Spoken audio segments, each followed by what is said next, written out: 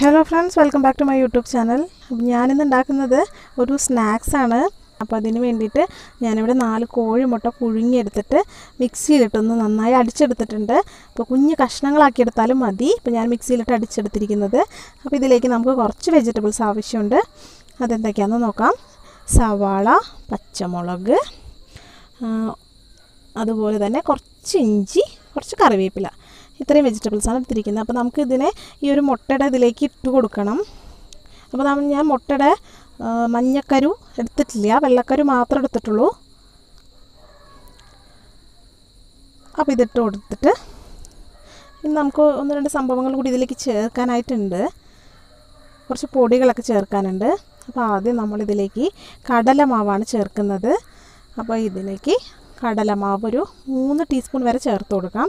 അത് നമ്മൾക്ക് ഈ മാവ് ഈ ഒരു കൂട്ട് നമ്മൾ മിക്സ് ചെയ്യുമ്പോൾ നമുക്ക് കുറച്ച് തിക്നെസ്സും അല്ലെങ്കിൽ കുറച്ച് കുഴഞ്ഞു പോണ ടൈപ്പാണെങ്കിൽ കുറച്ച് പൊടി അതിനനുസരിച്ചിട്ട് ചേർത്ത് കൊടുത്താൽ മതി. ഞാനിവിടെ ഒരു 3 ടീസ്പൂണോളം ചേർത്തിട്ടുണ്ട്.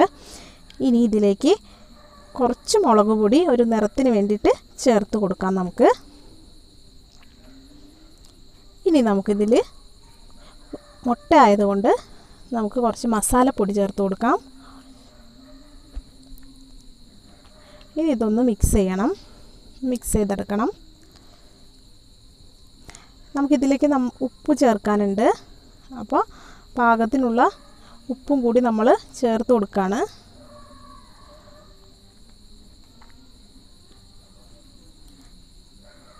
ഇനി കണ്ടോ, ഇത് കുറച്ച് ഡ്രൈ ആയിട്ടുണ്ട്. അപ്പോൾ നമ്മൾ ഈ ഡ്രൈനെസ് പോകാനായിട്ട് നമ്മൾ ചെയ്യുന്നത്, നമുക്കിതിലേക്ക് ഒരു കോഴിമുട്ടയുടെ വെള്ള പാകത്തിന് ചേർത്ത് കൊടുത്തിട്ട് നന്നായിട്ട് മിക്സ് ചെയ്തെടുത്താൽ നമുക്ക് നന്നായിട്ടിത്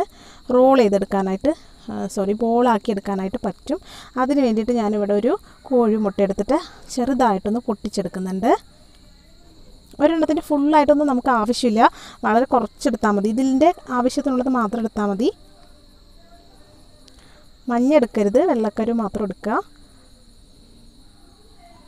കുറച്ച് അത്രയും മതിയാവും. ഇനി അത് മാറ്റി വെച്ചിട്ട് നമുക്കിത് ശരിക്കൊന്ന് മിക്സ് ചെയ്തെടുക്കാം. നമ്മൾ ചെറിയ ബോൾസാക്കി ഇതിനെ എടുക്കണം. അപ്പോൾ അതിനായിട്ട് ഇതിനെ നന്നായിട്ട് എല്ലായിടത്തും നന്നായിട്ട് എത്തുന്ന പോലെ സ്പൂണ് വെച്ച് തന്നെ നന്നായിട്ട് മിക്സ് ചെയ്ത് കൊടുക്കാം. കൈ വെച്ച് വേണമെങ്കിലും ചെയ്യാം. കണ്ടോ, ഇതിപ്പോൾ ശരിക്കും കറക്റ്റായി വന്നു. നമുക്ക് വെള്ളമൊന്നും ചേർക്കേണ്ടി വന്നില്ല. ഇങ്ങനെ ഇനി കൈ കൊണ്ട് തന്നെ നമുക്ക് ഇതിനെ ചെറിയ ചെറിയ ബോൾസാക്കി എടുക്കാവുന്നതാണ്. ഇതുപോലെ ചെറിയ ബോൾസാക്കിയിട്ട് നമുക്ക് ഇതെല്ലാം മാറ്റി വെക്കാം. അതിനുശേഷം ഞാനെല്ലാം ബോൾസാക്കിയിട്ടുണ്ട്. ഇനി നമുക്കിതിനെ എണ്ണയിലിട്ട് വറുത്ത് കോരാം. കണ്ടോ, മുട്ടയായതുകൊണ്ട് പെട്ടെന്ന് നല്ല വൃത്തിക്ക് തന്നെ ഒട്ടും പൊടിഞ്ഞു പോവാത്ത തന്നെ നമുക്ക് വറുത്ത് കിട്ടും. കണ്ടോ, ഞാൻ ഇവിടെ എല്ലാം വറുത്തെടുത്തിട്ടുണ്ട്. അപ്പോൾ എല്ലാവരും ഇത് ട്രൈ ചെയ്ത് നോക്കണം. നല്ലൊരു ഈവനിങ് സ്നാക്കാണിത്. Thank you.